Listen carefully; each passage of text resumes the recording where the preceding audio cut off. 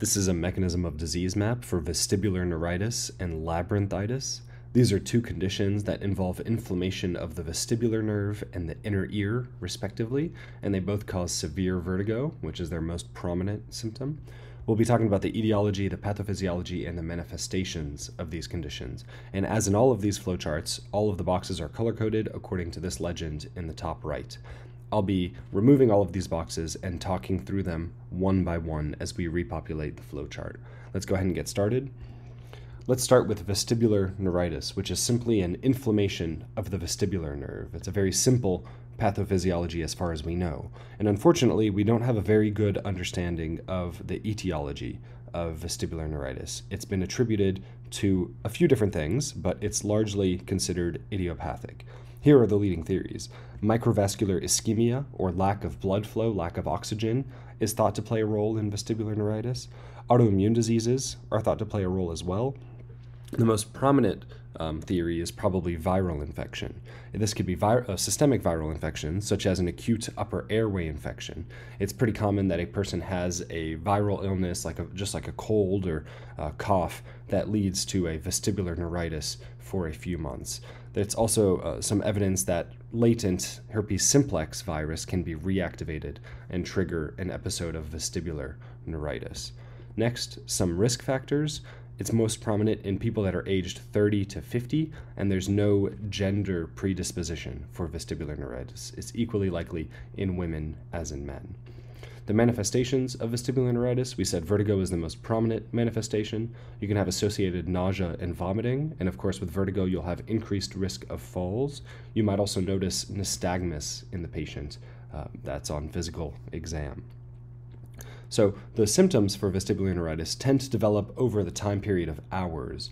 The most severe symptoms, the really bad vertigo, the vomiting, tends to last for a day or two, but milder symptoms like just mild disorientation or just kind of patient feeling wobbly or just feeling like the room is spinning when they're laying down, that can persist for months. So it could be like an ongoing problem, and it tends to last longer than BPPV, which is usually on the order of seconds to 1 minute in duration. So that's one way you could differentiate them.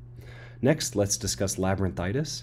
This is inflammation of the inner ear, which includes most prominently the membranous labyrinth. And we'll see that labyrinthitis has the exact same symptoms, plus a few more, plus some hearing loss. So first, etiology of labyrinthitis. This one is better established. We have directly linked some viral infections to labyrinthitis, and this happens to be the most common cause of labyrinthitis.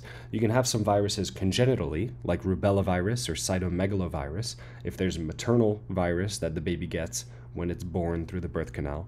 You can also have acquired viral labyrinthitis. This is through the mumps virus, the measles virus, herpes simplex, influenza, HIV, and varicella zoster virus can all cause this.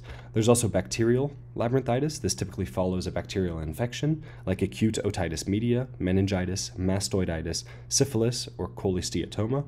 And some medications can do it. Some ototoxic medications like aminoglycosides can cause labyrinthitis. And the pathophysiology here is that these microbes or these toxins essentially make their way into the inner ear through the round or oval window. Remember, these are the two passageways from the middle ear to the inner ear, and they cause labyrinthitis that way. They cause inflammation in the inner ear that way. There are some other things that directly cause labyrinthitis. Autoimmune diseases like vasculitis have been shown to cause it. Head trauma can cause labyrinthitis as well, and vascular ischemia here can cause labyrinthitis as well. So lack of blood flow, lack of oxygen. Again, the same risk factor here. Age 30 to 50 years old is the most common age group for labyrinthitis, and this one actually does have a gender predisposition, so women are more likely to get labyrinthitis than men. As I mentioned, the symptoms are very similar to vestibular neuritis. Patients still have the vertigo, associated nausea, vomiting, the increased risk of falls, and the nystagmus. In addition, they also have hearing loss and tinnitus. So it's kind of like vestibular neuritis plus. It's affecting the entire labyrinth, not just the nerve that leaves the vestibular system. So it's kind of more broad in its manifestation. It's more broad in its presentation.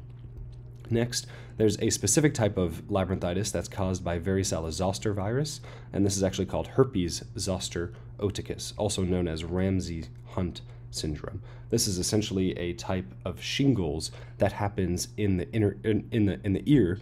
In general, you'll actually notice manifestation in the external ear. So there are some additional symptoms here. You can see an ear rash, for instance, as well as a fever, a more systemic viral reactivation, as well as facial paralysis. So in herpes zoster oticus, you can have labyrinthitis plus a few more symptoms. So plus fever, plus that ear rash, which is essentially shingles in the external ear canal, as well as facial paralysis. I hope this short flowchart was helpful for these two diseases, and thank you for listening.